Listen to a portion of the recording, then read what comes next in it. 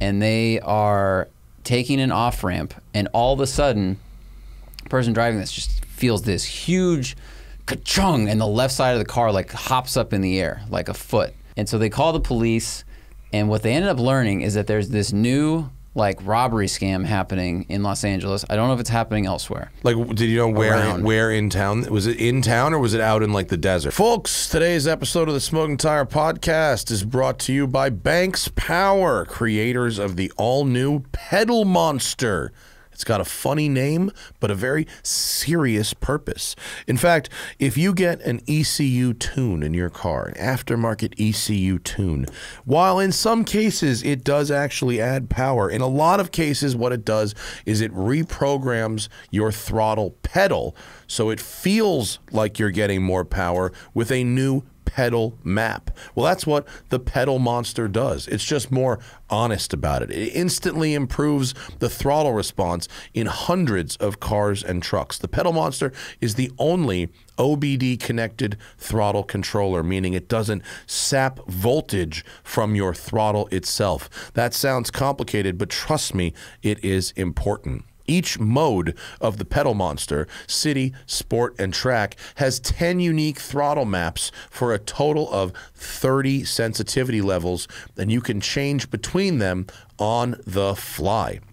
The patented reverse safety system returns your pedal to the stock throttle map when you put the car into reverse. You wouldn't want your car being jerky or overly responsive when you're backing up. No, of course you wouldn't. So that's why reverse safety helps. And the adjustable speed trim allows you to remove added pedal sensitivity below 10 miles an hour and leave it in, you could leave it in an aggressive mode, but not jerk your trailer off idle or not have a rough takeoff in a manual transmission car. The Pedal Monster is very smart. They've really thought of everything. And what I was saying about that OBD, it's a 12-volt power from the OBD, not a 5-volt pedal circuit like their competitors. The competitors, they draw from the 5-volt pedal circuit, which can cause pedal failure. You can overload that circuit. In the event of an internal or external malfunction, the Pedal Monster's active safety system returns your system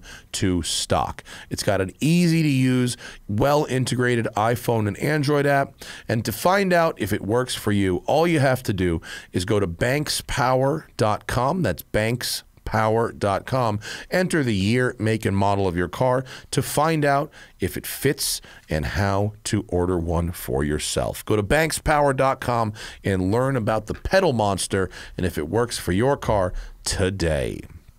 We're also brought to you by Berryman Products. We love Berryman Products. They make high-quality chemicals for your car. And today we're talking about the non-chlorinated ChemDip Professional Parts Cleaner.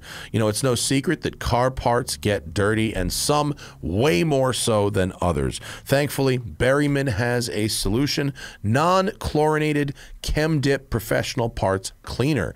Berryman's ChemDip can quickly dissolve carbon, gum, varnish, fuel residue, and other deposits from carburetors and other parts in 15 to 30 minutes without heat, agitation, or aeration. ChemDip is formulated with an optimized blend of non-chlorinated solvents to safely clean all types of metal, including steel, aluminum, and alloys. And unlike other parts cleaners on the market, ChemDip has a mild, pleasant odor. You can find Berryman non-chlorinated ChemDip Professional Parts Cleaner and many other Berryman products at all major automotive retailers. Berryman is all-American made since 1918, and for more information, go to berrymanproducts.com. Last but certainly not least, brought to you by RexMD, baby. Guys hate going to the doctor. It can take half a day. You got to get your parking validated, make appointments well in advance, talk to those nurses up at the front desk, and also you might not want to talk to your doctor about certain issues. Here's the thing. Most men's health issues have very simple solutions, and RexMD is all about that. RexMD makes getting generic and branded Viagra or Cialis easy. Everything is online, even the prescription, and they deliver to your door. No office visits, no talking to a receptionist. Super, super simple. Did you know Viagra can cost $90 a pill? But Rex MD has generic Viagra for as low as just $2 a pill. So fill out the quick medical questionnaire on their website. A doctor reviews your situation and will prescribe you generic Viagra if appropriate. The medication gets shipped right to your door with free 2-day shipping. It's fast, simple, and cheap, and you can access your U.S. licensed Rex MD physician anytime you need afterwards. Rex MD has helped over 30,000 guys get generic Viagra quickly and conveniently. Rex MD just works, and it works on the very first night. So, starter packs of generic Viagra or Cialis are now available for our listeners, but you've got to go to rexmd.com/tire to get started. That's rexmd.com/tire. Go to rexmd.com/tire to get started with a starter pack prescription of generic Viagra or Cialis, free 2-day shipping, and Rex MD is the authority on men's health. All right, folks, today it's a crew show. Zach and I are in studio. We're talking about an update on our BMW 135i project car. He drove the Ram Rebel truck. I drove the Lamborghini Huracan Technica on track in Palm Springs. We saw Luftgekühlt and bring you a post-show wrap-up about that. And some crazy shit went down on the 110 freeway, causing cops to shut the whole thing down and me getting a front row seat because I was on a Vespa. It's a crew show on the Smoke and Tire podcast. Great. Great. Good, great, grand, wonderful. Yeah. Welcome to the program, everybody. Hello. My name is Matthew. I'm your host. We'll be going over the differences in printers today. Oh, man. HP versus Microsoft. I prefer the M281 series laser printer because it does 50 color pages per minute as opposed to the Brother. It only does 47 color pages per minute. But the Brother has a better resolution. Quality over quantity. We just did a lot of printing, actually. We went to our new house. We're having we're trying to be very neighborly at the new house, and so we're having like a bit of an open house kind of thing, like a Sunday champagne, strawberries, like, hey neighbors, come see what we did to this house, cool kind of thing. So we printed up little invites and walked around the neighborhood putting them in people's mailboxes. And Hannah was like, should we spend the money to print them in color? And I was like, if we make black and white like grayscale, it's gonna seem a little shanty. So we spent 34 cents a color copy. I don't know how much it is, but we printed in color. Printed them in color. 80 printouts in color, which is, I think it's a lot of color prints. For a home printer, it's like a lot. Yeah, it got its its money worth. Really cleaned the jets on the laser jet printer. It's all warm really afterwards. Blew it all. It's like the Italian tune-up laser jet printers. It's been a long weekend for me. Lots of car shit because there was Luftgekuhlt this weekend, and so there's the pre-Luft, right? There's the gatherings. Everyone comes to town for Luft, and then it's about all the different activities. This car show is so crazy. You're gonna have to go to your own Instagram because I took no photos. Oh, at Luft. All right. So you can go to the Zack Clapman Instagram, the real Zack Clapman. We don't plug that enough, but Zack took some photos, and everyone else took plenty of photos. But like, I love Luft. It's a great show, but it's just crazy that it's become a whole weekend of shit. Right. There's pre-Luft drives and parties and cars and coffees, and I've never personally seen anyone else scalping tickets for a car show before. Like, even at fucking Pebble Beach. Like, I've never seen someone standing at the entrance to Pebble Beach. Like, I got two over here. Someone was doing that? Oh, yeah. Wow. Straight scalping. That. Oh, my gosh. Not to mention all the fucking DMs I got, that were either like I need tickets. Where do I get them? And I've got tickets to sell. Do you know anyone who needs them? Wow. Well, they limit the number of people that can go in. They right? do. To try to like keep it intimate and not too jammed. Yeah, and if more people were there, it would have been not. I mean, it was already mildly shit show. You know, it felt busy. Yeah, it was definitely busy, and so whoever picked the number of tickets, that was the right number. Yeah, but like. We're scalping tickets to car shows in San Pedro now. That's how big Luft is. I mean, that's how popular. It is like a destination, like a cultural destination because of its focus on, you know, air-cooled Porsches. And like, I had friends that were going to travel, you know, 400 miles to come to it because they're into the cars. And it's curated. I mean, it more is different. than like just the cars. Like, I don't think this particular picture is the right I just wanted picture. to show like the crowd. Busy. That was like, and that was the beginning of the morning. So. Yeah. But the fact that, you know, Jeff and Pat do a really, really great job, but the fact that it's set up by a director and photographer, you know, he basically is setting up each section as if he was going to shoot an advertisement there, but then he doesn't take the shot. He lets you take the shot. Right. So each corner of it is set up in a visually interesting way that makes for very photographic. I mean, even the Quail, even Pebble Beach Concourse, even Amelia Island, even the Audrain, like even the biggest car shows, the most prestigious car shows, just aren't set up like this. It's not thought out. It's usually just what section is this? Yeah. And then put the cars a certain distance away. Yeah. But here, there's spaces like, look, there's the gold Porsche. I mean, there were no other cars around it for like 80 feet. There's good spacing. So they're on multiple dimensions. There's cars up high. There's cars down low. They build, you know, they built like a gravel pit that was raised up like a foot to put 3 cars in. They had some cars on risers and some cars on ramps and some cars, you know, it was like on the loading docks and some cars on the ground. I think they hung, there were some really new looking pallets inside. I think they like cordoned off, you know, what was basically like a giant barn area. Yeah, they broke it up into sections, which is nice. Yeah, so cool.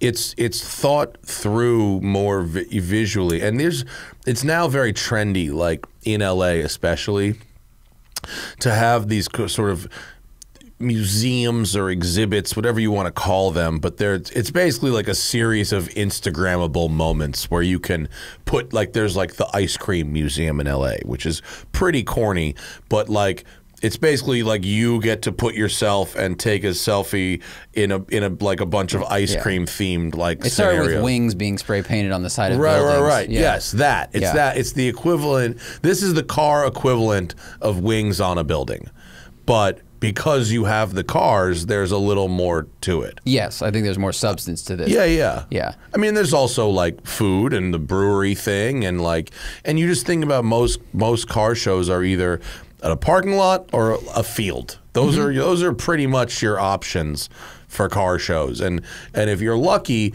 maybe the field is on some kind of a hill, so it looks sort of cool. But like with this, it's like you've got industrial, you've got indoor, you've got outdoor, you've got, you know, the risers, you've got the pallets, you've got this Keen Safari parked like under a tree, like in sort of probably somewhere that if I owned that place, I might not be happy that they parked a car there, but it was and sometimes the color of the car matched like what was around it. Like if you go back, there was like the roof yellow bird, which kind of matched right there. The yellow stripe on the concrete below it. Like they just did little visual tricks so that you have a lot of opportunities to take really cool photos. And I think that's what sets this show apart from other shows. Even if they had Porsches or if they had, you know, a bunch of exotics or something like that, it just does feel like you have arrived at kind of a temporary museum. Yeah. And it's really fun. Yeah. And they do a good job of making sure the most interesting colors are displayed. Like all the silver and black cars were like shoved to one like side. They were just outside, like line up over there. Yeah. Like the really good stuff, the really bright, fun colors were in the curated section. Which was cool. I did a live podcast with Spike. It went okay. Where was it? If you go, you have a photo of it right in front of where the Jewish Racing Gold 993 Turbo was, which was one of my favorite cars of the whole show. So cool looking. Oh, the whole picnic area. Okay. Like our show was literally up on that high level. It was not a great place for a show. It was the sunny side of the thing, and if we were on the other side, it would have been 25 degrees cooler. It was really hot, up there. Okay. We were cooking, and it's tough, you know, doing a podcast. It was a fine show, but like, and it was cool that we got to do one there, but like outdoors, not good for a live podcast, and non-captive audience, not good for a live podcast. Granted, like the people who were sitting in front of the stage were clearly there to see it, but like other people are walking through with beers, and like people were just like walking right up to the stage and shoving phones in our face and like taking pictures. Like, not optimal for that kind of thing. I was glad that it wasn't the Smoking Tire podcast. I was glad all I had to do was show up and be handed a microphone and say some things. Someone else ran all the cables. Yeah. Yeah, and also like it's, you know, whether it was great or not great or the ultimate sound quality or whatever, just not my problem. Like, I showed up and talked. That was what I was asked to do. Yeah, it's not an amphitheater, but it's, you know, it's a cool thing they've added at least.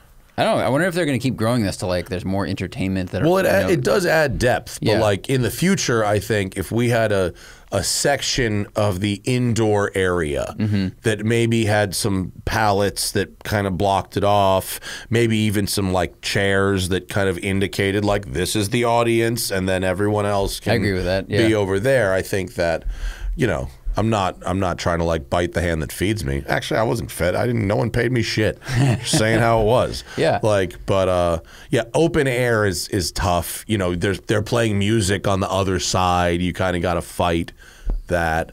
But it was still an all right show from a content wise thing. But I really enjoyed it. I thought they did a fantastic job. Yeah. You know, obviously not every element is always going to be perfect. Getting in and getting out. I rode a motorcycle, so I had no problem with anything. But I heard the traffic was a little tough. I bet if people came in, you know, at peak time or left when the whole show ended, I mean, there were a lot of people there, a lot of cars. And the drive, you know, I think the parking lot Corey and I parked in, which was like the media early parking lot, it had one entrance, one outlet. Yeah. So, you know, it would pack up. But that's why you ride motorcycles, these kinds of things. Yeah, once the traffic stopped on the highway, like you just zipped past us on the Vespa, like he wins. Oh, did you get stuck in the stop traffic? Yeah, you rode past us. And I have video of you sitting at the front of the traffic brake that the police officer made. Did you see why we were stopped? No. Oh, I did. Did I not tell you why we were stopped? Oh. There was a half-naked woman running on the highway. Running. On the fucking highway. And when I got there, they were fucking chasing this bitch, and they caught her and fucking put her in the back of the cop car.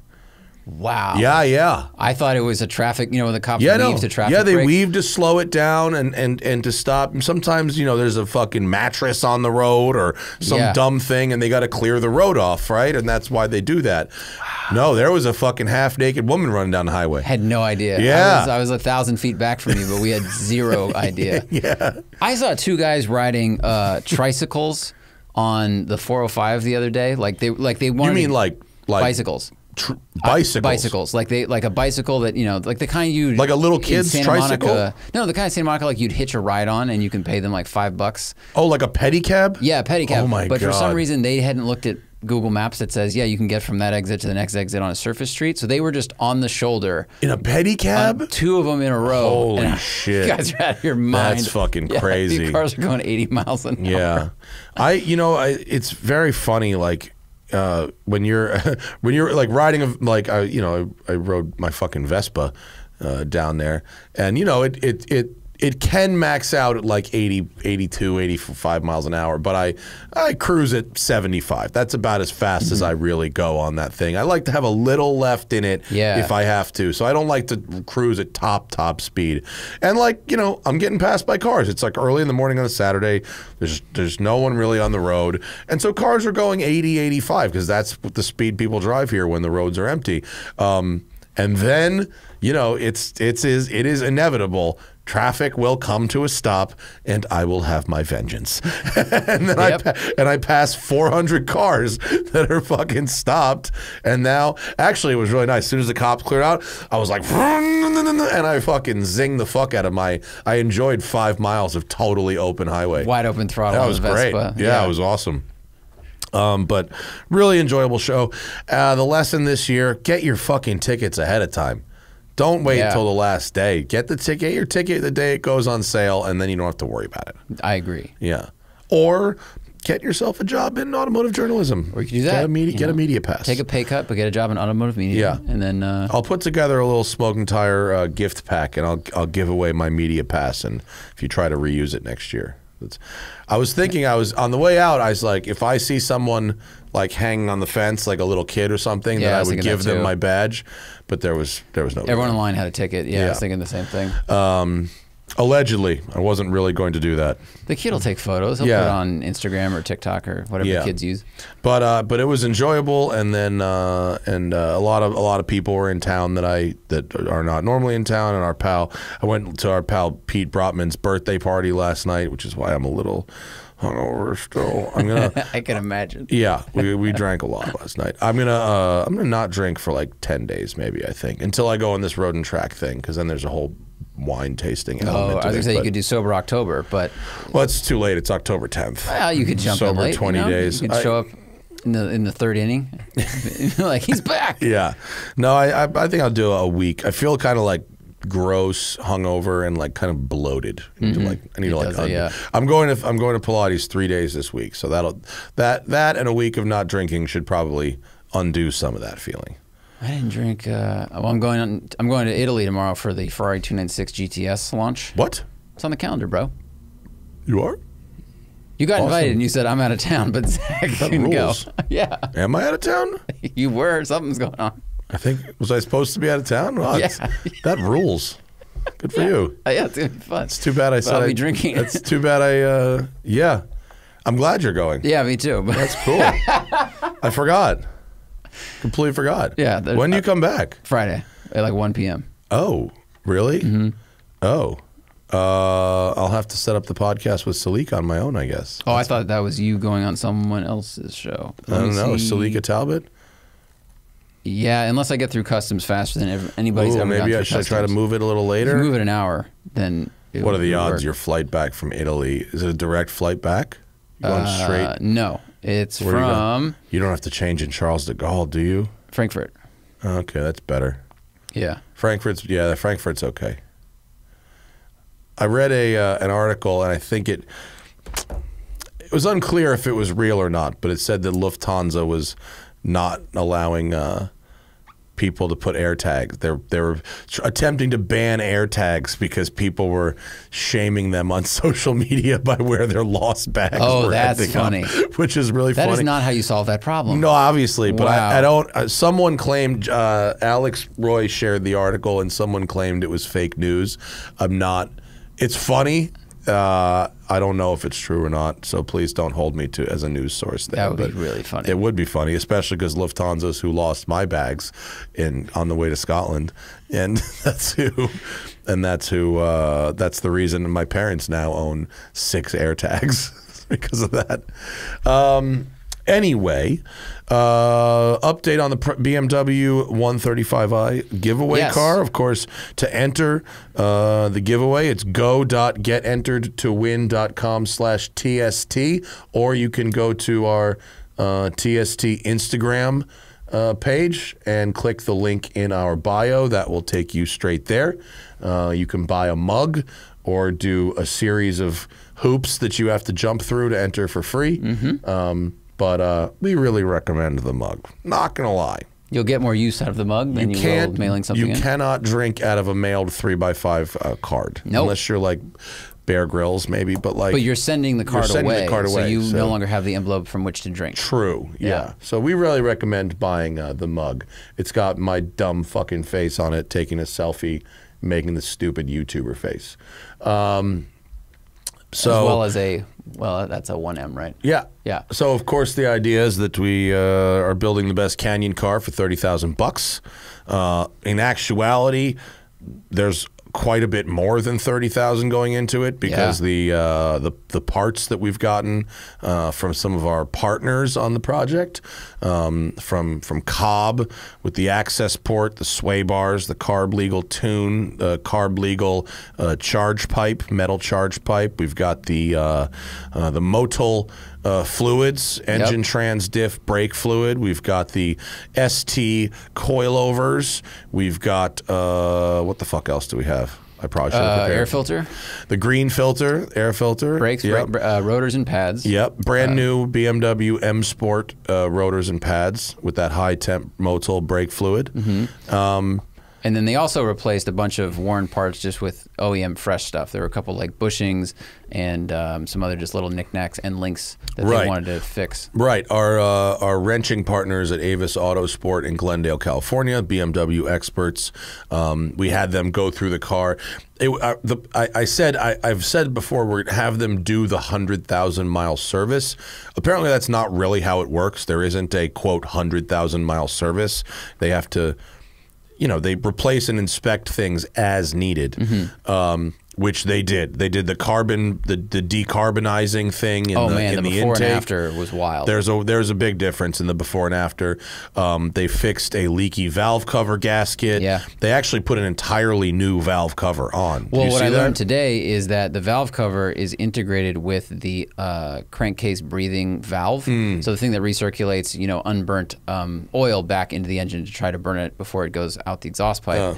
If you get like if the valve cover starts to leak, it can start to damage that diaphragm, and then you can actually get oil going into your intercooler, which we did have a little of. So that's why I think they decided to replace that whole system at once, because it's just easier when you're in there doing that. And they realized that our diaphragm was a little bit perforated, so like, okay, let's fix this too. Yeah, the previous owner of the car had done some preventative maintenance. The water pump had been done.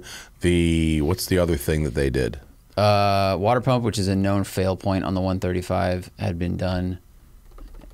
I don't know what the other ones were. I think the evap tank, is that one? So yeah, something that sat outside. Yeah, something that was done. Yeah, like the previous owner did care about this car. Yeah, it was in pretty good shape. Our tech Ken today, when he was kind of wrapping up, I said, "Well, what do you think of this car overall?" And he's like, "Other than, you know, this little bit of surface rust," and he did say surface, like, because this was an East Coast car, but it's not.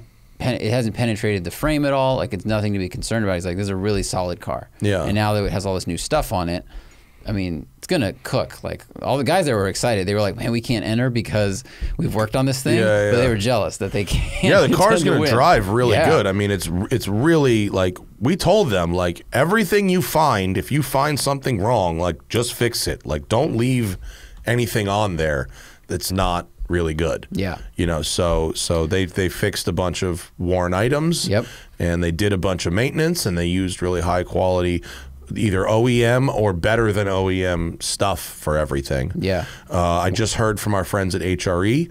The new HRE wheels are done. I have absolutely no idea what they look like. Yeah, they're new design. It's a new design. No one's seen them before. They're shipping them here.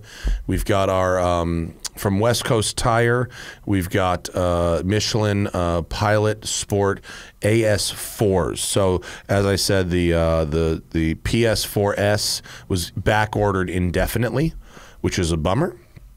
But I'd rather have a Michelin all season on this car than a lot of other supposedly ultra high performance summer tires. Not to mention it's October, and so I don't want to. You know, the odds are, the math says somebody is going to win this car and have to drive it, you know, through the winter. So we're not delivering it with snow tires, but I'd rather have a really high quality all season tire than a medium or low quality ultra high performance summer tire that might, you know, result in you not getting the use out of the car. Right. So got HRE wheels coming, and then of course this thank you to West Coast Tire in Los Angeles for supplying us with a set of tires. So you were there capturing footage while they were doing the installation of everything. Yeah. And anything else to note? I mean, two things. What I like about shops like Avis is, like they did a good job of looking around, just like while you have the car in the air, while parts are off. Like let's look at other known wear points because it's just easier with all the covers off now. It's the while you're in there, but like watching them go through that process, and they noticed that there were really small cracks in what is called the thrust arm bushing. So it's almost like a control arm on the 135 that goes forward and has a zigzag like a lightning bolt, and it connects to from the like hub carrier to the front of the car, and the bushing's really big. I mean, it is like, it's like the diameter of this coffee cup as far as the rubber part, and had these really tiny cracks developing in it. And they're like, look, we can press these out now, and then we'll just replace it. And it took them 6 minutes to press them out and put them back in. But they've seen cars come in where that crack developed and like fully fell apart, and then your steering sucks. Like your accuracy sucks. So, seeing them do stuff like that, and then, everything went on really easily. And then they clean all the stuff up, like whatever parts they touch, they clean, which is nice because you can see what work they did. So like the intercooler, we're staying with the stock intercooler, but after they blasted it out of that oil and debris and other stuff, then they like cleaned all the fittings that go into it. I mean, this stuff looks like it's brand new. Cool. So, yeah, it's really just like good attention to detail. Nice. Appreciate that. Nice. Yeah. So we're going to get that thing back either tomorrow or the next day maybe, and then it's going to go to the body shop where we're going to have the bumpers resprayed and refinished, a little bit of peeling clear coat, have that fixed all up, a little bit of paintless dent removal, replace a kind of tired third brake light. Yeah. And then we just do a full detail on it, and then it should be ready to give away. And of course, you got to enter to win by what, November 16th. Yeah, so we got just over a month left in the giveaway. Of course, you can just go to our Instagram and click on the link in the bio to enter. There's no purchase necessary, although straight up purchase is encouraged because that's the whole point. This is not. We've done charity shit before. We'll do charity shit in the future. This ain't charity. This is an enterprise, this one. If it goes well, then we maybe find a way to do it again. If it goes badly, we're not going to give away more cars. But if this one goes well, then maybe the next time it's what's the best Canyon car for 40,000 or 50,000 or 80,000, depending on the kind of revenue that comes in from this enterprise. We can make a judgment on what car we do next. We know you guys like Porsches, so it would be pretty cool if we went from a BMW to a Porsche giveaway. That would be pretty rad. So that would be pretty awesome. We'll see how that goes. But I mean, this is a really nice car. We drove it stock, and it was totally decent, even stock. It was fast. It was comfortable. Air conditioning blew ice cold. Interior, the seats were comfortable. The driving position was great. There's a lot to like about this 135, and with a few choice parts, freshly freshened up exterior, totally fully serviced interior. There is really plenty to like about this thing. Yeah, and I can't wait to drive it when it's done. Yeah. See how it looks on these wheels. It's such a fun platform and a good starting point. Yeah. And then we're just gonna refine it a little bit. It's gonna be good. Yeah. It doesn't need much. You just do some things here and there, and like James May would do, just fix it. Speaking of which, I just watched the first half of the Scandi flick. Oh, it's a good one. Fucking that crash. Yeah. He hit the Spoiler wall. alerts. Yeah, he crashes a car in the first 6 minutes of the thing. He hits the wall hard as hell. That is a nasty crash. Yeah, and it is him. This is not a stunt. This isn't like they cut to the exterior and don't show the interior. Like James May does not stop in time for a certain intersection and crashes into a wall at a proper rate of speed. And he wasn't wearing a helmet, which was, they were just, I don't know, why, but they just weren't on a track. Yeah. And so, he's fine, and they took him to the hospital and he was fine there. Yeah. But it was the video is nasty. Yeah. Yeah, it's a big hit. Yeah. And it's a broadside hit. Yeah, he tried to make a left. Yeah. And he didn't make that left, so he hit driver's side. Yeah, because it was a right-hand drive car. Right, and he hit the wall on the outside of the turn hard. It was scary. Yeah, it was a big crash. That's a really good, funny episode. It gets, if you're only halfway through, I just finished the part with the towing of the skiers. Okay, yeah. The next, So the rest of it is really. I'll watch the second half on the elliptical this afternoon. Can we? So you want to talk about the Ram Rebel? What do you want to talk about? I want to talk about, since we're already this talking about all M5 this, thing. Yeah, let's jump to this M5 real quick. So this isn't the same M5 that came in the other day, was it? yeah, owned by Peter, that guy. Okay. So it wasn't it didn't look like that the other day. It didn't look like this. So this M5 is awesome. It's like a dark green. This guy has full dining suspension on it, square stance. He tracks it. The E39 M5. E39 M5, sorry. He tracks it. I mean, what a badass. And we saw it in there. I don't know what was getting done to it, but he took it just getting day like serviced to go. So early the next morning, I think, he was driving his Aston, and a friend of his was driving this car, I believe. And this was like 4 a.m. And they are taking an off-ramp, and all of a sudden, the person driving this just feels this huge ka-chung, and the left side of the car like hops up in the air like a foot. And they come to a stop, or actually the car was still driving kind of straight, so they get off the exit and go to a gas station to look at it. And I mean, what we're looking at is the left side of the bumper's gone. Yeah. Tires flat, suspension parts were bent, the bumper's fucked.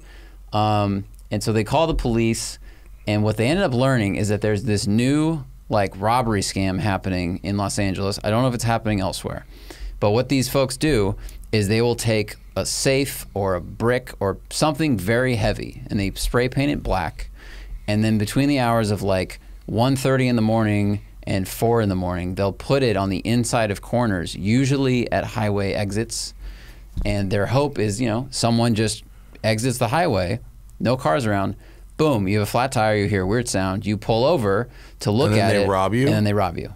And, what? And, yeah. And so when they called the cops said that they've gotten multiple calls about this recently. It's kind of happening all over the LA area. Did they go back and look at what they hit? They didn't, because I believe, if I heard him correctly from, you know, kind of across the garage, the car was still tracking straight, so they didn't want to park on the side of the highway. And now they learned they probably would have gotten robbed if they had. Yeah. Or no, actually, I do remember. They think they hit the person's safe after the robbers had left. Like, they had already done this that night, and then they had left their shit behind, and so there was no one around when this happened to the M5. But that's what's going on. So they put this object just outside of the painted lines, so if you cut the corner, you'll hit it, or they put it in the road? I think it's in the road. Wow. Yeah, because I don't think. I didn't hear from them if they had cut the corner at all. Yeah. But they were just headed up to the track for a track day.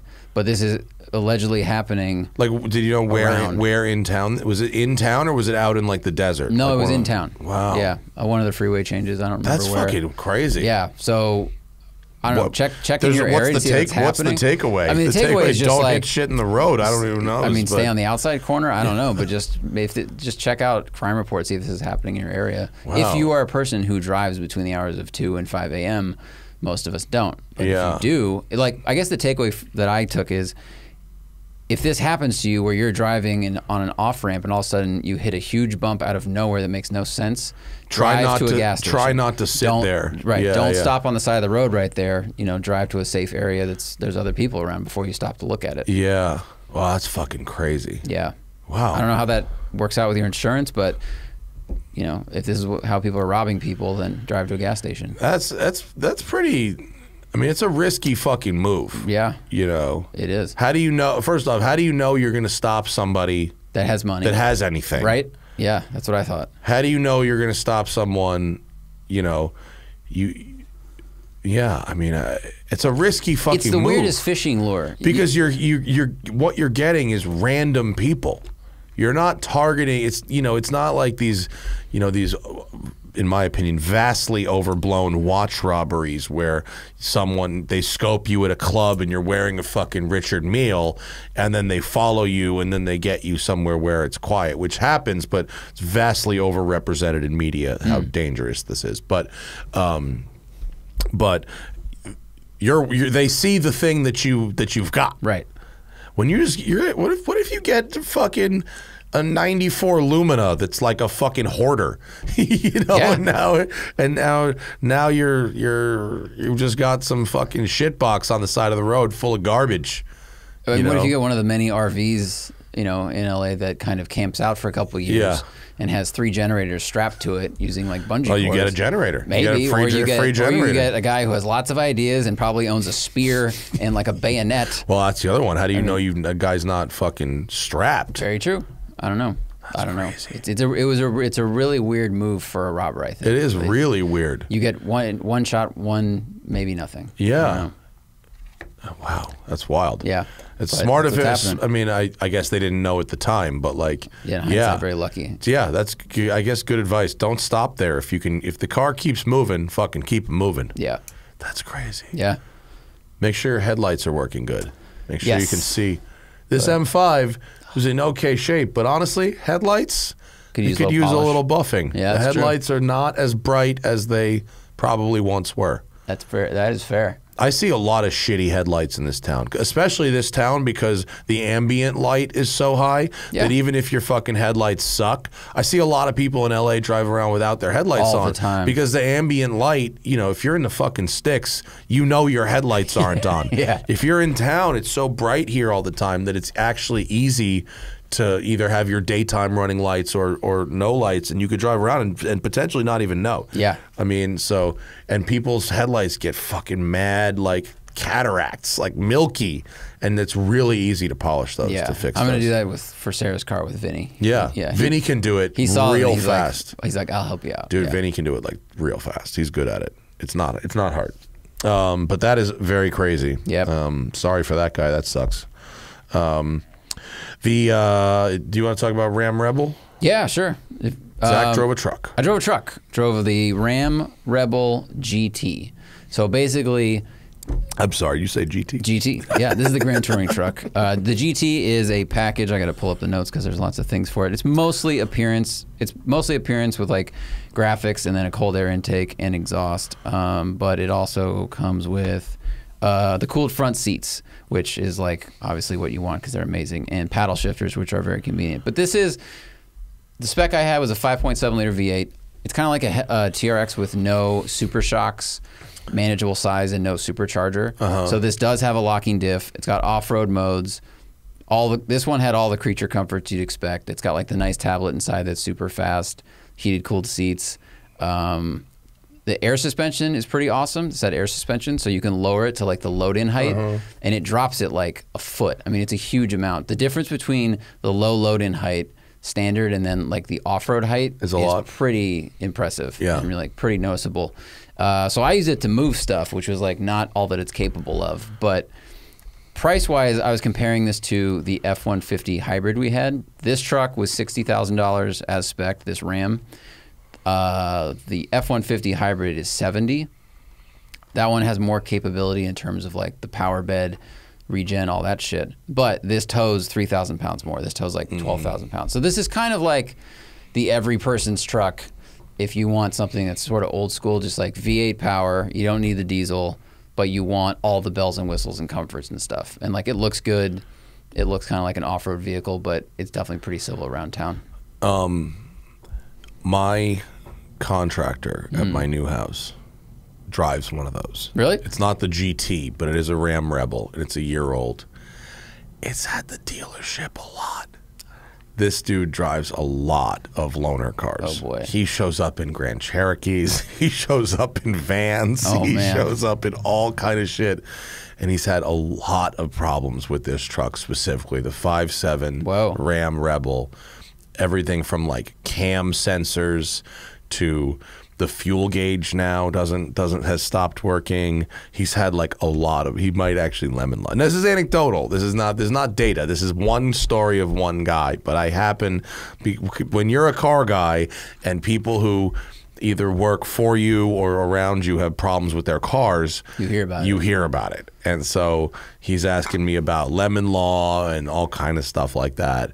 And it's not been a great experience with the Ram Rebel. I mean, that's something, it's such a bummer that like our job, we get new cars, which is rad. Like we get new stuff and obviously that's very fun, but we don't get that long-term consumer knowledge because we're going through new cars. Yeah. So we don't know what happens to them after a year, 5 years, or 10 years. Yeah. Until there's like a recall or a giant story somewhere or whatever. Yeah. So, like unless it literally breaks while we have it, what are you gonna do? Like, People are like, oh, I had one of those and it's a piece of shit. We're like, okay, well, this one didn't break, so like, what do you want me to tell you? Like, I appreciate your experience, but it didn't happen to me, and so we don't have the car for long enough to experience that kind of stuff. I mean, we try to objectively and somewhat subjectively like review the vehicle based on our experience with it. But if you're thinking of buying any new car, like you should look at like consumer reports or something for that, how that brand is doing in the last couple of years. Yeah, and do your homework there. Yeah, so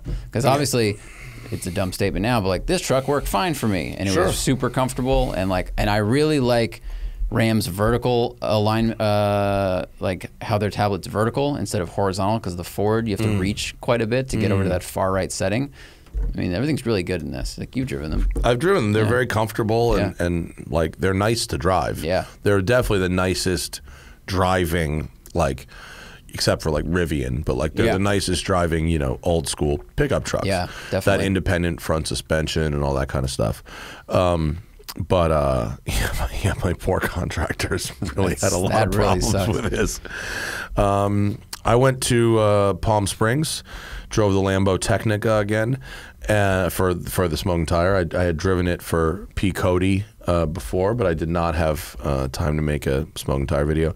Very interesting how circumstances can dictate experience. When I drove it in Monticello in the cold weather on a hilly, undulating racetrack, and back to back with a bunch of other cars, I didn't find the Technica as enjoyable as I found it at the Thermal Club on a 75-degree day, and just by itself. Did you not drive the Technica at the Monticello racetrack? No, I did. Oh, you did? I did. It was just a weather thing? It was cold, and I didn't have as much time. I did maybe 7-8 laps in it as opposed to probably 30 laps I did at Thermal. And at Thermal, at the launch, Thermal, the track we were on was, I don't know, south or something, but it's perfectly flat. It's dead fucking flat. It has some open radius and some closed radius and a couple chicane type corners, but it's fundamentally flat as a board. Whereas Monticello is very undulating. A lot of you have over crest, and so I felt more comfortable on the flat track sliding the car around. And that's one thing that it does really nicely, actually, is it is very nice to slide. And I'm not even talking about like giant Chris Harris slides, but like for a mid-engine car, that steering, that really 1-to-1 steering ratio that they've got there, well, this gets the steering from the STO, right? Yeah, it's a complete STO powertrain, right? So it's got the rear wheel steer, the super brakes, It's got the fixed steering ratio. It's got the fast gearbox, the fastest gearbox, same power, and it's actually it's 35% more downforce than the regular Huracan. Even looking mostly like the regular Huracan. That's amazing. Yeah, without a giant wing on the back. It does have a low profile wing on the back, but not that like crazy one that the STO has. It's 20% less drag and 35% more downforce than the regular Huracan. It's stout. It's a fucking tough car. It was a hot day. These cars are running over and over. You could beat the balls off them, but they're very nice to slide around a little bit and to make them move. It's not meant for the best lap time. It's meant to be fun, So with the less downforce than the STO and all the powertrain stuff, it on a track, it's really set up for fun and engaging with, on a level that's more than just white knuckle kind of lap time. So it's really fun to set it under braking and get the back out a bit. It balances well on a slide, and you can feed the power back in, and it's not like a crazy handful. It's fun. When I drove it back to back with the GT4 RS and the Z06, it was not as fast as the Z06 for sure. And the GT4 RS is so balanced that it's and also very comfortable. With a helmet on, I'm a little kind of crunched down in the Lamborghini, and so getting in and out of it, especially with a helmet, you know, is not great, and that kind of tampers the whole experience, especially compared to the like perfect ergonomics of the Porsche. But by itself, if you're not doing a comparison test, it's very, very fun. Makes good sounds. I have a video that you'll probably like. And this seems like if you're gonna buy a Huracan, like a new one, this is the Huracan I would get. Because the everything about how driving the STO was magnificent. Yeah. It just like the rear vis is hard and it looks a little bit too extroverted on the outside for me. Yeah. And now you know, and the bare carbon seats you don't really need. These seats are perfectly firm and fine, and but it's with a helmet on, it's tough to. My neck got a little. If you're tall, it's not great with a helmet, but it's a lovely thing, and it's got. There's a reason they're selling fucking so many of those. We learned that 2021 was the most profitable year ever for Lambo, and 2022 is on track to beat that. And Lambo is the most profitable division of Volkswagen Audi Group. Wow. And by 2024, all Lamborghinis will be hybrids. Not like there will be a hybrid variant, like they'll all be hybrids. So if you want a naturally aspirated Lamborghini, the clock is running out on getting one. And so they're going to do this Technica, possibly a Technica Spider. I wouldn't be surprised if there was a Technica Spider. There's not going to be an STO Spider for obvious reasons, but there'll be probably a Technica Spider. And they're going to do the off-road one, the rally car. Right. Yeah. And the rally car is going to be the last normally aspirated Lamborghini, which I think is kind of a fun thing. That's a pretty that tells you how far the safari movement has spread, really. Like the last celebration of a Huracan is going to be a safari, basically. Rally car. Yeah. It's 22 pounds lighter than the rear-wheel drive Huracan Evo.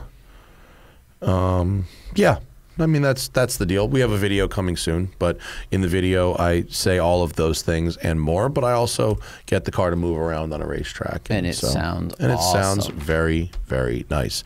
And I shout out to Lamborghini for bringing me back my blue notebook, which in a fluster I left in the car on the track, and so I was without it over the weekend, and one of the Lambo racing drivers returned it to me this morning.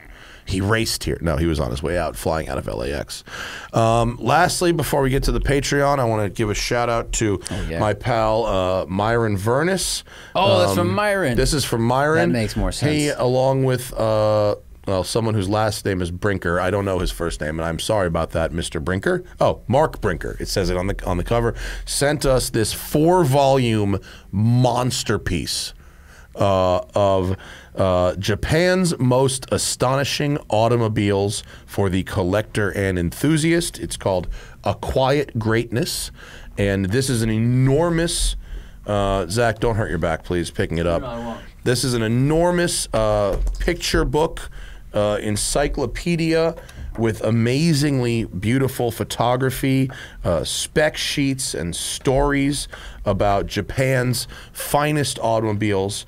This is just volume, I'm holding volume 4, but volume 1 you've got Daihatsu, Honda Acura, Dome, Hino, Isuzu, Lexus, volume 2, Mazda, Mitsubishi, Mitsuoka, volume 3. You've got a lot of volume 3 is basically all Nissan, Datsun. Volume 4, Subaru, Suzuki, Toyota, and Yamaha. And the photography is fantastic. It's not just press photography. There is some historical stuff and unique photography for the book. There's spec sheets and there's winning rally championship winning tables and awesome. stories about from development and all kinds of cool stuff. And this is something I'm very happy to have on the shelf here at WCCS. And I think we're gonna do a giveaway of one of these on Instagram. So One of the boxes? Yeah, one of the box sets. Well, I'm going to run a giveaway for these, and Myron said he would provide one. I think this is an expensive book. I bet it is. This is a few $100s. Yeah, the box showed up and it was like really heavy. Yeah. Like I thought I'd ordered a printer. It comes with a 5th book that's an index for the first 4 books. Like the index is a third the size, but like you need a map to get around this thing. But it's really cool. Really beautiful. The paper and the quality and the color choices are great. I mean, the design of that cover is awesome. It's like you can see the pressed wood in the paper and then just this red circle, kind of like, you know, Japan's sun. It's everything about really it gives off really cool Japanese vibes. And Myron has an interesting collection of some of the weirdest Japanese cars around, and so he's definitely the guy to do it. So thank you to Myron for sending this over, and we'll do a giveaway on the gram with one of these. We'll have to find a good game to play. Yes. Mileage on the 135 or something. No, we should do maybe something Myron could do it. Want to send me photos and an odometer of one of his cars? Let's do that. Yeah. He's got some really cool, really funky stuff. Let's go to the Patreon. Patreon.com/The Smoking Tire Podcast. Plan starting at just $3.99. Get the show live. Ask questions to the show.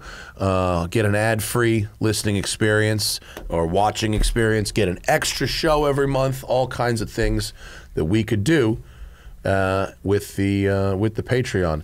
Not many new patrons recently. It's growing very. We got a big boost in the beginning, and it's kind of tapered off. I don't know, what do we have to do to get more patrons? We're still growing. It's slowed a bit. I think recession has a little bit to do with it. We've had a couple people have to leave because of financial changes, and I totally understand that and feel bad for those folks. I mean, I don't know. My favorite thing about this is honestly, like, you can get the shows early. So if we do a show with, like last week we did a show with Johnny, and everyone else had to wait a week to hear that show. Yeah. But Patreon pro drivers got to hear it immediately. Like RSS feed, you'll get it in whatever podcast app you want. Unless the podcast app's brand new and they don't support RSS feeds, that's not our fault. And you can just take it with you and all that stuff. So people have been very, very happy with the service. So far. I hope whatever level you're at, that you're happy with what you have received with the Patreon. Okay.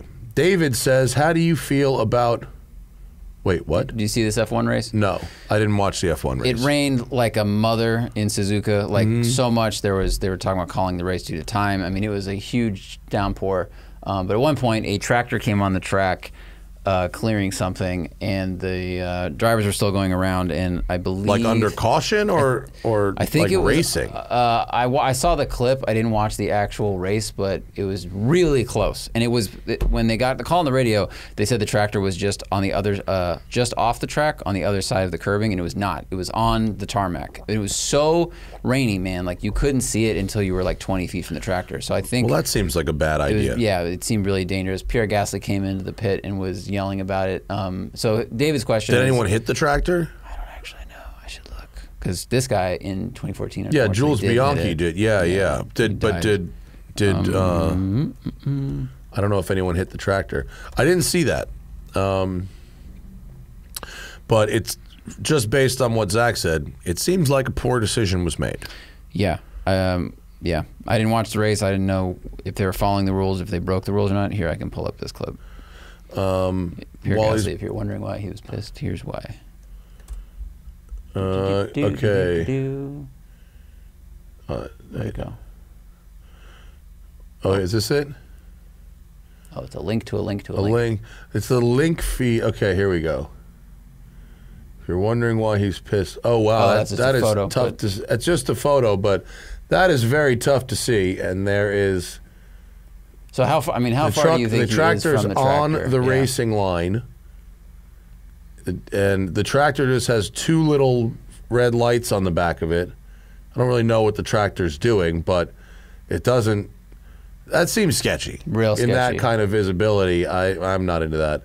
So yeah, I'm Team Gasly there. I like Pierre Gasly, actually, and that's pretty fucking crazy. It seems like from the comments that no one warned Gasly that the tractor was on track, so I don't know, maybe the stewards didn't. Speculation, I didn't watch the race. The race was at 1 o'clock in the morning, and I saw they were under caution. I was like, I'm going to sleep. But I can understand why he was upset and afraid. That sounds pretty shitty. Yeah, that sounds sketchy. Maybe don't do that. Murray says, will the 135i get a stereo upgrade? No. We'll get a bazooka tube. It's got a Bluetooth adapter. It's got that. Yeah. Stereo sounds fine, though. The stereo sounds fine. I don't, isn't it like, yeah, I don't want to, I mean, that doesn't help you drive in the canyons. No. The one, it works fine. Yeah. One that's there. Get your own upgrade. Andrew Stone, have you seen the allegations around Tommy F? Yeah. I did see that. I don't usually like to comment on this stuff before knowing really anything about it, but apparently he had a business partner. It was a silent business partner, and apparently they were running car giveaways like we are, and apparently he was not paying the money to his partner. I don't know how much of that is true. I'm sure there will be some kind of, well, I'm not sure. There might not be any court case. Who knows? There might be a lawsuit or a court case. I don't know. I don't know Tommy very well. Met him once at that thing with Ferretti back in the day, the YouTuber like Project Car Showdown, and then he came on the show and he seems to know how to build a Skyline, and that's really all I know about him. I don't know anything about his business or his business partners. I don't either. So I hope it's not true. It sucks to find out or to hear that someone might have been stealing from someone else, but like I have no idea if it's true, and like I don't like have his phone number or anything. Like we're not particularly close. I hope it's not true, but if it is, that sucks. You shouldn't steal from people. Yeah, I don't know the details. Yeah. I've heard the same things you've heard, and I just don't know enough about it to want to comment, and it would just be speculation. So. Yeah. Angbar says, what are some alternatives for a weekend car to an E46 M3 that give you a driving experience but with less upfront costs or down the road repair costs? G35, G37, I mean those, any of the Nissan products that competed, they're slower, but they do a pretty good job, and they're more robust. Yeah. I mean, an E36 M3. True. I mean, engine simpler. Yeah. I mean, you could get a 330 Ci with a ZHP package, and that gets you, a lot of the way there with the M3 suspension, or most of the M3's suspension, but with a more standard, engine that doesn't have some of the racy bits on it that can be very expensive to maintain if you wanted to be in the BMW family. I mean, or even like a Mustang GT. I mean, even like a 20, 20 like even any Mustang, like a Coyote powered Mustang GT with the right suspension setup, will be pretty good to drive. A lot of the way there, or a Camaro SS, 1LE. Great car. Yeah. I mean, that's not the things that I like about the E46 M3. The things I like about it are the size, the shape, the sound and feel of the engine, that slick inline six, the little bits of nuance, the fact that it feels screwed together really well, even though there are maintenance issues with it. Ergonomically, it's really good, which the Mustang feels big, and the Camaro is hard to see out of, etc. But yeah, those are really solid cars. Yeah, I mean, Z3 3.0s, are pretty fun. Yeah, Z3 Coupe would be cool. E30s, a well set up E30 with the right 325 IS with the right suspension. And I mean, if it's a weekend car, two things. One, the prices of E46s right now, especially good, clean ones, is crazy because they're starting to hit the appreciation thing, even with the recession and whatever. Caymans, like Cayman S, what gen, like the 2009, 10, 11, like those are similar price point, and they're really good to drive, and I think they're a little bit more robust. Yeah. Brian Lewis says, have we thought about trying to enter one of Cletus's Crown Vic races? Yes. We have, and he keeps... We'll wait the call. He keeps asking me, but he never asks me far enough in advance. I've always, every time, he's asked 3 or 4 times, he's invited us, he's always been really nice about it, and every time I've got a fucking gig. Every time. And usually the gig is something where I'm making a lot of money. And so I don't want to give it up to pay money to go to Florida or wherever and do a Crown Vic race. It seems fun. It does. I get it. And I saw the Top Gear segment. I mean, they fucking filmed Top Gear on, which is pretty cool. And I think Chris won the race he was in. Holy shit. I gotta watch that segment. Yeah. He posted it on Twitter. It was like 3 days ago. Oh man, okay. So it was pretty cool. It looks like fun, you know. It's fucking shitbox racing. Shitbox racing is great, but the scheduling has not worked out so far. Kurt says, would Corvette be a better name than E-Ray for the upcoming hybrid CA? That's pretty funny, actually.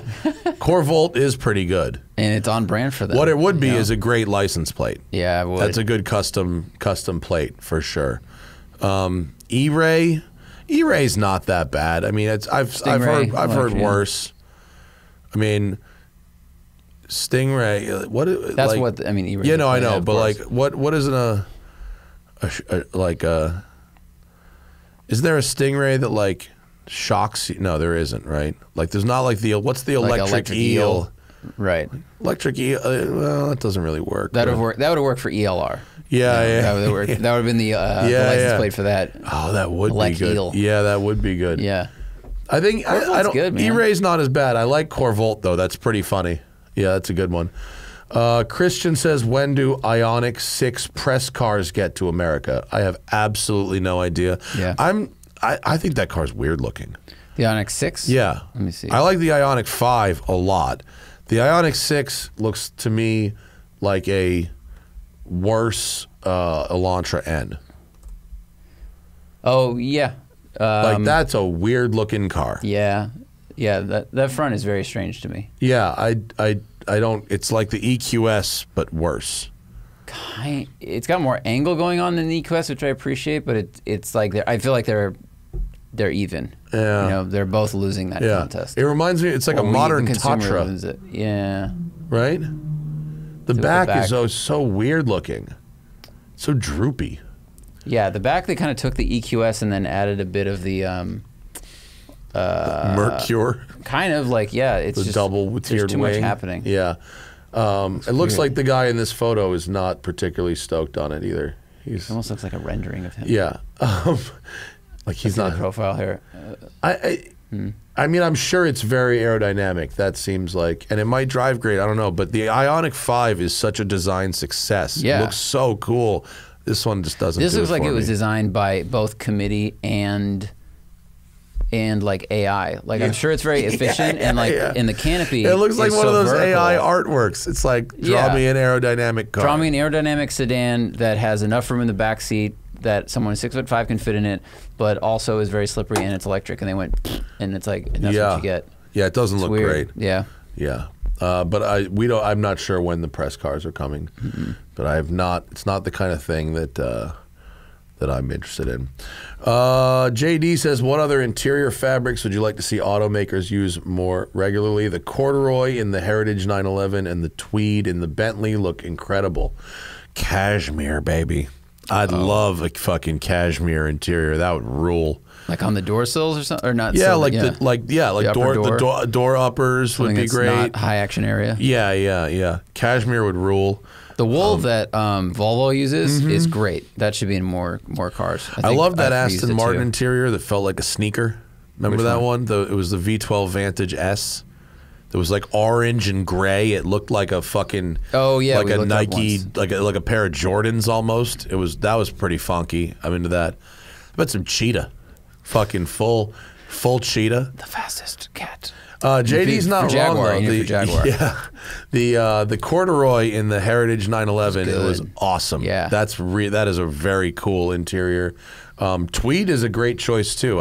Tweed in a Bentley is very classy. If you did tweed with like the suede patches, like almost like the leather like elbow a patches, coat. yeah, professor's coat would be kick ass. Yeah, yeah. Just more fabric. Like fabric is cloths. Just Cloth. yeah. Sorry, yeah. Like there's obviously fabric and cloth. Like luxury cloth is underrated. Like there's so many luxurious cloths that they use in clothing. But it's always about fucking leather when it comes to interiors. But like, bring back some cloth. Yeah. Yeah. Maybe the whole like, as we move more and more eco-friendly away from leather, that we'll all benefit because we're gonna get these awesome luxury cloths back. Yeah, on. that would be awesome. That was a response. Oh. Josh J, we're always talking about how much we like one-pedal driving in the electric cars. It seems like it would cause a traffic nightmare if every person's car is immediately braking when they lift off, especially since we know one set of brake lights coming on has a ripple effect in highway traffic. You know, I mean, that does seem like that, but I'm not sure how... I've never paid that much attention to how brake lights are programmed vis-a-vis one-pedal driving. I do know that when you're using the one-pedal driving, you don't really lift off the same way. Like, if you're not using one pedal, you take your foot fully off the accelerator more frequently than if you're using one pedal. If you use one pedal, you add or you subtract, but unless you really are coming to a stop or slowing down, you don't take your foot off. Like, it doesn't, you change your foot habits. And I'm not sure at what point the brake lights come on. That's what I was going to say. I don't know if the brake lights come on with regen. They do. They do? They do. Yeah, they do. But I don't know when. Right. I don't know, like, the faster you're going, the less effective one pedal driving is. So you still get quite a bit of coasting. It's like if you're using one pedal on the highway and you let off the accelerator, the feeling is very similar to being in sixth gear in a manual car and letting off the accelerator. It draws the car down, but it does so at a lower rate. Whereas if you're going 30 and you let your foot off the accelerator, it's kind of like being in second gear in a manual car and letting your foot off.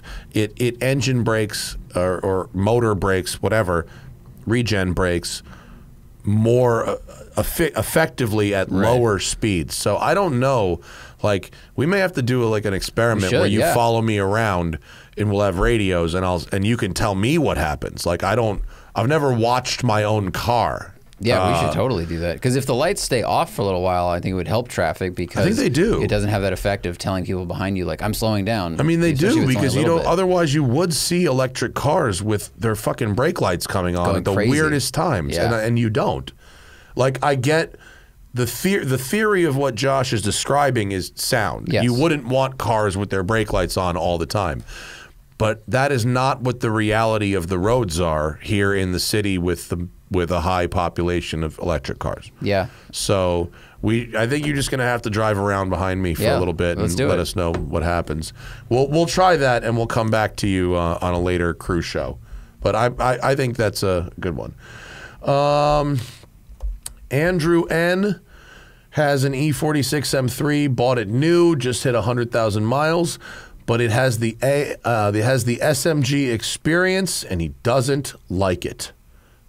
Should he swap it? Should he swap a manual, or, knowing the post 100K miles maintenance bills are on the way, considering getting a 997 manual? I mean, a manual is much, much better. Yes. In the M3. And an SMG to manual is a relatively affordable swap because you don't have to change the gearbox itself. Right. Right? Right. What does it cost to do that swap? Shops, I've seen a range from like $2,000 to $3,500, basically depending on what shop, where they're located, and probably how good they are. I mean, that's not a lot of money. And frankly, you'd probably get that back at the other end of the equation. Probably. I mean, a manual M3, even if it was converted using factory parts, is definitely going to be worth $2,500 more than an SMG one. Yeah. You know, so that money you spend on that car now, you'd get it back eventually.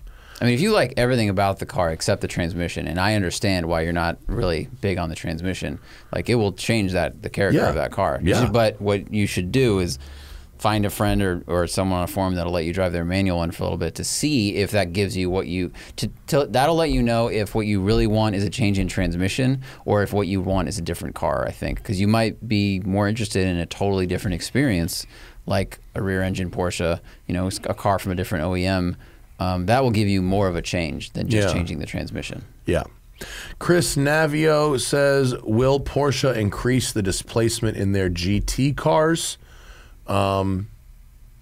If demand and others can get to 4.5, it seems like Porsche could easily do a 4.2. I don't know. I mean,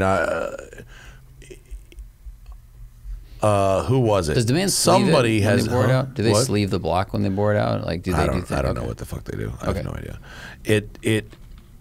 Someone asked Preuninger about larger displacement engines, and he said no. He was not a fan of them. And I don't know if that's because they can't rev as high. You know, my 4.5 does not rev to 9. It revs to 8.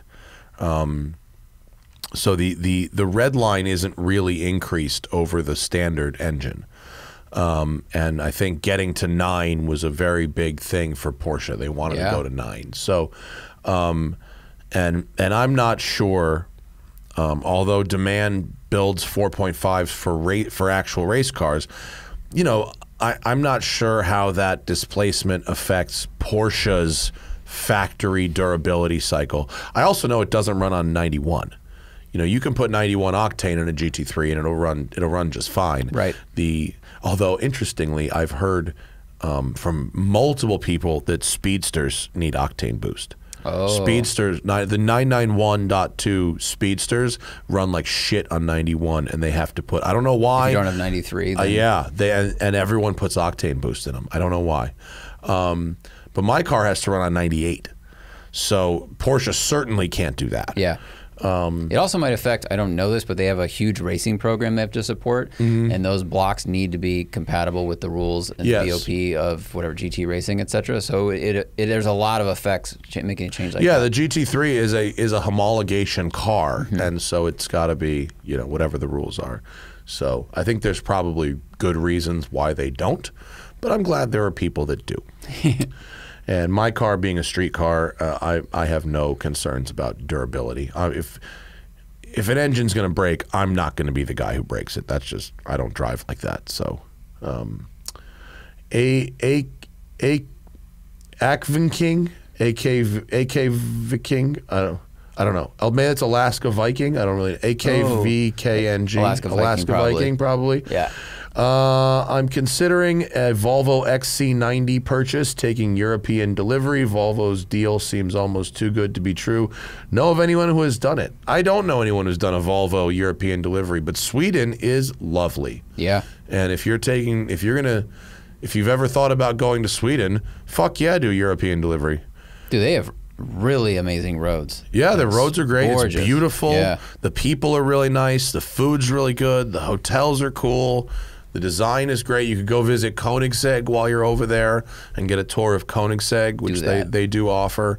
And the XC90 is lovely. A great car. Yeah, good. I don't like the base one. Like I rented one once and got like a base one, and it was not great. But the higher end ones, like we have in the press fleets, are really, really nice. Yeah, great cars. David Christeski, I think that's right. Love my 86, but I'm relocating to Germany near the Alps for 2 years and need to sell. Looking for a suitable alternative around 50,000 that will be fun on the Autobahn and in the Alps. 981 Cayman S, BMW M2, Alpine A110. Recently rented a Porsche Carrera S for 3 days, and wish I had more budget. I mean, the M2 and the 981 Cayman S are excellent choices. I love Caymans a lot. I think they're really nicely balanced cars. Yeah, I mean, they're great. I like the M2 in this. I don't know what your life is going to be like in Germany. What I like about the M2, obviously, does back seats and folding seats. So if you ever need to drive more than one person around in Germany, you can do that. Whereas the Cayman, you can't. Yeah, so. And I don't know if you could. I don't know what you could find, but an Alpina B3 Touring, which is the wagon. It will be all-wheel drive, turbocharged, very fast, very cool. Having just been to the factory, I'm now on like Team Alpina. Yeah, and those shits are dope. I would fuck with that. What else? Is there anything else that would be nice? I mean, C63S is probably still too expensive. The S3, Audi S3. I mean, that's a good one. Gas is fucking crazy expensive in Germany. And I don't know about cost of life, but like the M2 and the Cayman, like the fuel economy is like fine. Like they're reasonably efficient, but like the S3, when you're not on it, is like really fuel efficient. And also goes pretty fast. That is definitely something to consider with everything happening in Germany. Yeah, the gas was like the equivalent of like $11 a gallon when I was in Germany like a month ago. And so, you know, something that's a little... So the S3 is rated at 28 highway. That's pretty good. That is pretty good. What is a Cayman S? A 981. See, a 718 Cayman S with the 4-cylinder probably gets better fuel economy. Renlist, well, let's see. Fueleconomy.gov says that the Cayman S gets 29 highway. Oh, wow. How about which that? Is a little bit better. Yeah. And how about let's see what the BMW M-DOS. Oh, the M2 is going to be like 23. Yeah, it's rated 23 highway. Yeah. That is a big difference. Yeah. Well, go Cayman. Cayman is pretty good, but the 718 might get even better fuel economy with the 4-cylinder. Then you have to listen to that. You know, I don't dislike it. I've had a great time driving the 4-cylinder Caymans. Actually, worse. Worse. 25 highway. No with the way. Automatic. Really? Yeah, really? EPA estimates the Cayman. Oh wait, that's the S model. I'm sorry. Yeah. Well, he said S, but that's 718S model. So, yeah, go 981 Cayman. Yeah, that wins. 29 miles per gallon. How about that? There you go. That's a base Cayman though, not the S. Which? The 981 Cayman was a base or the S? Oh, 29 might have been the base. Oh, I think it's probably the base. Although the base Cayman, still very fun. Right. Got one as a press car back in the day with a stick, and it was very, very nice. I really enjoyed it. I mean, it's going to be the 20s. Yeah. All right. It's just, anyway, something to consider is that gas is crazy expensive. So fueleconomy.gov says the 2014 Cayman S gets 29 miles per gallon. Wow, how about that? So that's the S. Okay. So if you drive it nicely. Go Porsche. That's awesome. Very efficient. Bobby Reed, or Red, R-E-A-D, says, I've run a Lemons team for 5 years. At races, I drive and work on the car. What watch would you recommend for track duty? Chronograph function would be handy, as would durability and affordability. Affordable chronograph. I mean, G-Shock is like, yeah. I mean, that's you could fucking destroy a G-Shock, and that'll. I mean, if you're wrenching on cars, like I want something that can't scratch. Yeah. Because it's gonna get oil on it. Like, can I scrub it with a fucking sponge and soap later, and it's not gonna damage it? The carbon fiber G-Shock is very light. It's like 26 grams. Might be the lightest watch ever made, I think, and I have that thing, and it's great. Also, the Cassie Oaks, those are cool. It looks like a royal oak. It's like a hexagon. The nickname is the Cassie Oak, and you'll understand why when you see it. They're very cool, and they have a chronograph function. Seikos, which I love for almost everything, they're divers and stuff. They don't really have a chronograph that I love. But let's see. I mean, if you have a little more budget, you've got stuff like Bell and Ross, which is it's probably $3,500. Has a nice chronograph. They have a couple different nice chronographs. Man, I don't think about chronographs very often. But if you're really wrenching on cars, Zach is right. A G-Shock is where it's at. Jake says, now that I've had time to ride my CX500 Turbo, would I say the cost to get it back up on running was worth it, or would I have kept it parked knowing what I know now? I think it was worth it. I think it's fun to ride. I think every time I take it out, someone comes up to me and talks to me about it and says it's how cool it is that I'm riding it, that they haven't seen one in so long. I mean, literally, like a couple days ago, like 2 kids in a G37 like rode up next to me with a phone and were like videoing me riding it and giving me thumbs up and stuff. I mean, it's a really neat piece. Given that I'm supposed to ride it once a week in order to keep all the seals and shit good and the carbs from getting gunked up with our California gas, I probably will have to take it back to Ionic and have them do the brakes. If I really was just going to ride it a couple of times a year, the brakes are probably okay, but they're not good. Like, the pads and rotors are definitely worn, and I didn't ask. It's not like Ionic, like, it's not like I asked them to do it and they didn't.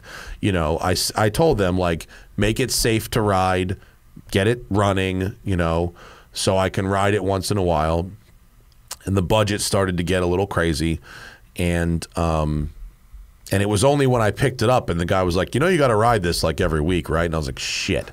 Yeah. So I figured there would be something. And so when I go back, I'm going to have them do the brakes. There's a photo of it. So cool. There is. It's there. Go down. There it is.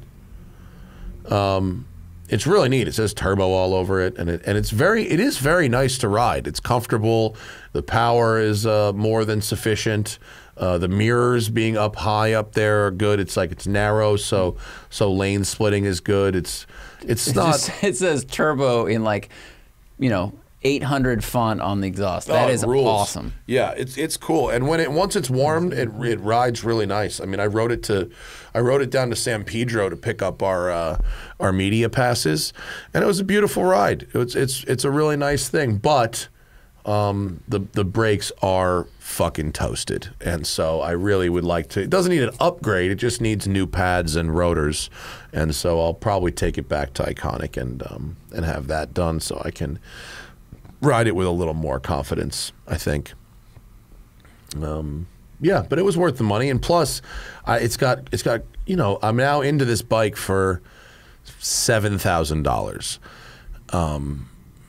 They very rarely sell for under 10 when they're sorted, and a great one is like 20. So well, I think there's a lot of value in that bike. Nice. Yeah, they just dropped off the Indian FTR 1200 for me to ride for a couple of weeks, and it's a fucking cool ass bike. I'm very excited to have a go. I'll have an Instagram review of that coming up.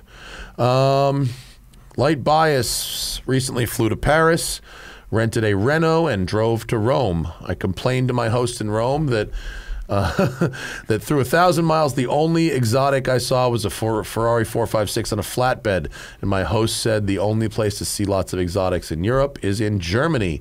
Do you agree? And is the Autobahn a reason for this? No, the economy is. Yeah. Germany has a real strong one. Yes. Yeah. In France, it's not really much of a car culture. I mean, there certainly are some people that own cars, but that's not really what they focus on in France. It's certainly not with Italian exotics. Germany, yes, the Autobahn, but also a very strong economy. And Italy, nobody has any money. You don't see, you drive a Ferrari or a Lambo through the Italian countryside and you are the king of the universe. I did, and I was shocked I was 20 minutes from the factory, but the number of people staring and taking photos was surprising me. I was like, don't you guys see this every day? No, they do not. No, they don't. And if you look at global sales for any of those brands, Italy is right at the bottom. They don't have a very strong economy, and they're not you know, I mean, I don't mean to like overgeneralize, but a lot of the Italians are not really motivated by capitalism and material shit. They're happy to sit on the back porch and drink wine and eat cheese, and they don't really care about whether or not they can buy a Lamborghini. It's just not that hustler mentality is not part of their culture as much. I don't mean to overgeneralize. I'm sure there are. It's hard to park them. You know, you need like a villa. Yeah, because you know in the cities it's very tight. Yeah. But yeah, it's not unusual to go to Italy and see no exotic cars. It's not out of the ordinary. Mr. Nailheads, shout out to the days when the podcast opened with a funny old car commercial. Did Hayes used to do that? Yeah, we used to find like really old ads and drop them in because they're hilarious, especially with hindsight. So go look at any ad from like the '60s through even the '90s. Like there was some really funny stuff. All right, there you go. Yeah. Aiden Squires, do you let people eat and drink in your car? Why or why not? Yes, I do, and it's because my friends aren't like gross, sloppy fucking pigs. I don't mind. There's a way to eat in the car where it doesn't get everywhere. Yeah. And sometimes, we're transit a lot, and we need to eat because it's like, well, we were on a shoot where we literally, the only free time we had was while driving from Mojave to the studio to do a show. We're like, well, I guess we're eating sandwiches while driving cars. Yeah. It is what it is. Yeah, I mean, it's not. I'm not eating fried chicken, and I'm not driving a McLaren F1 either. I mean, that might change things. If the whole interior was suede Alcantara, then I might be more concerned. But it's not. So no, I let people eat and drink in my car. I'm not insane about that kind of stuff. Bay Area beats LA. Citroen SM or Mercedes 6.9 as a comfortable weekend cruiser down Highway 1. Highway 1 has a lot of like corners in it. Yeah. A Mercedes 6.9 is probably not the answer for that. That's like a highway that's like driving across Texas car. Yeah. I mean, the Citroen SM is great and Super one of the most cool. comfortable things I've ever sat in. I would worry about its reliability and finding a shop that could possibly help you with that problem. That's my concern about it. Yeah. But I mean, assuming they both work, I'd go Citroen. Yeah. Because that suspension, the magic suspension is funny because you'll be on throttle, leaving corners, and it'll be stiffened. But when you go in the corner, if you're off throttle, remember it softens up. Oh yeah. So that might be interesting for hundreds of corners. That car is so weird. I'd go Mercedes 6.9. It's big, but I would do that. Okay. Jason Dar, will you be at Formula Drift this weekend? No. And can we expect more FD drivers as guests in the future? Only if they have very big audiences of their own. I mean, they don't really bring in the numbers. I mean, we like talking to them, but a lot of times they just don't bring in the numbers. Adam LZ has an open invite when he's in LA. I like Adam. I've hung out with him a bunch. He's cool as hell. But you'd be surprised. I mean, even the big name guys, they don't really bring in the numbers. Thomas Hawes, do you have a favorite wet weather car to drive? I mean, I'm sure I know where the question, like for like sliding around or something. If it's raining, I'm just trying to get somewhere. Like anything that keeps me comfortable and on the road, really. I mean, I think the red lifted E30 that we made with Musto and then we had for like a year, it felt soundly built and watertight, but it had ground clearance so I could run through puddles, and like puddle blasts are fun, and you could slide it if you really wanted to. Like something like that, a safari vehicle basically. Yeah, I mean, would be optimal. Where I grew up in Westchester, New York and Connecticut, the old parkways, the Hutchison Parkway and the Merritt Parkway, they flood a lot. When it rains a lot, they just fucking flood, and there's just standing water everywhere. And when I had my H1 Hummer, just going through that shit at 40 and just creating this monster tidal wave, like that was pretty cool. Like I was into that. That was fun. That's what I did in high school. We used to rain a ton in Santa Cruz, and I would just drive our Grand Cherokee, and just one road was so crowned that the right lane be half full, and I would just throwing waves. It was great. Yeah. Now I just care about like are the windshield wipers awesome? You know, like does it have the right tires on it? You know, I just drove a bunch of the P. Cody cars that were all on like Cup 2Rs in the rain, and I just was like, the whole time I was like, I wish these just had normal fucking tires on them. You know, the tires are more.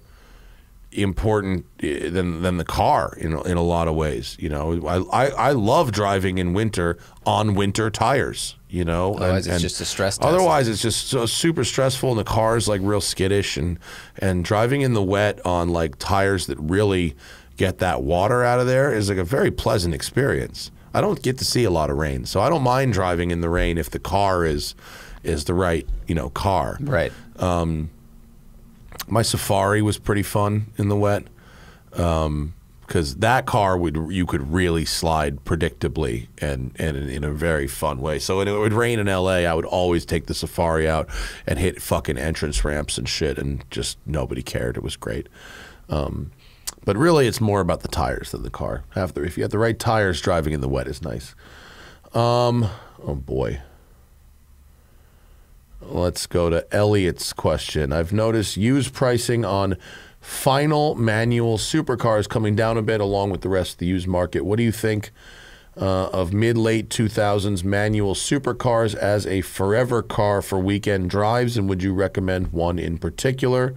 I'm thinking mostly of later Gallardos or F430s, but not opposed to manual R8s or Vantages in that case.